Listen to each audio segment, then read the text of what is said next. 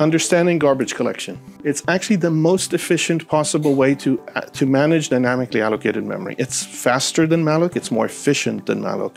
It takes less CPU than malloc, if done right. All efficient garbage collectors spend basically their algorithmic design effort to avoid ever looking at dead stuff. Now, here are things that are typically a lot worse than you might think. It really will stop for about a second per gigabyte of live set in virtually all the current production collectors except for one. And the other one is that when you tune things and you've managed to make your test pass by going 20 minutes without a GC that ruined your life, most likely you just moved a bad thing to minute 21. A concurrent collector is a collector that does the collection work concurrently with your application. A parallel collector is a collector that uses more than one thread to do GC. Stop the world. You hear that a lot. What does it mean? It means that we perform a collection, or at least a part of the collection, with your application completely stopped. Stop the world is the opposite of concurrent. Monolithic means all in one piece, right? The opposite of that is incremental. You can do a little, stop you, do a little work, let you go. Stop, do a little work, let you go. Mostly means whatever you read after this won't actually happen. It'll only sometimes happen. Experimental. Experimental in garbage collection terms means you are lucky if it crashes. Because when you're not lucky, it corrupted your heap, it ended up with wrong math, and you don't know about it. A collector is conservative when it doesn't exactly know where all the references in the world are, where all the pointers are. A collector is precise when it does know where all the references are, when it does some collection work. All the commercial JVMs today are precise. There are no JVMs I know of any kind that do not use a precise collector.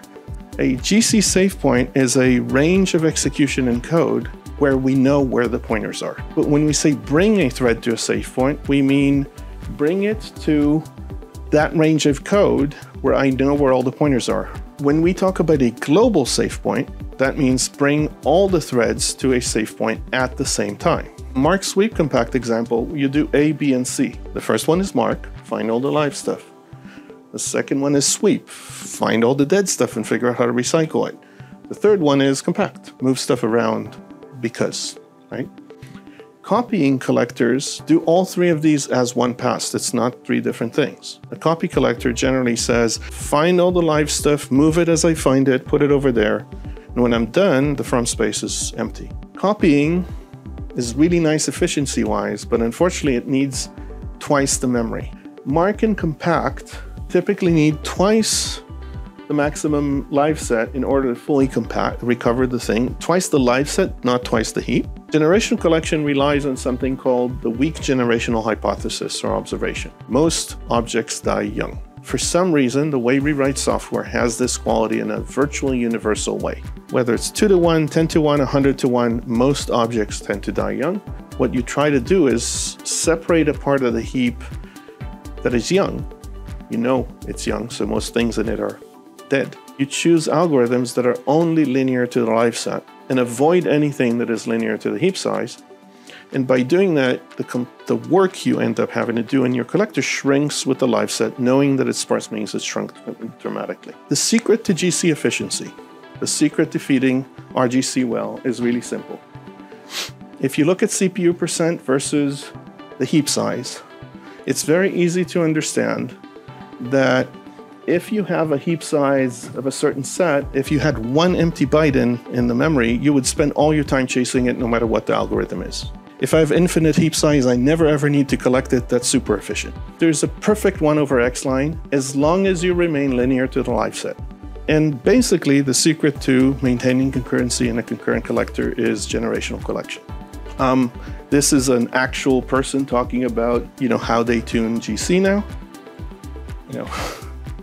because they use Zing.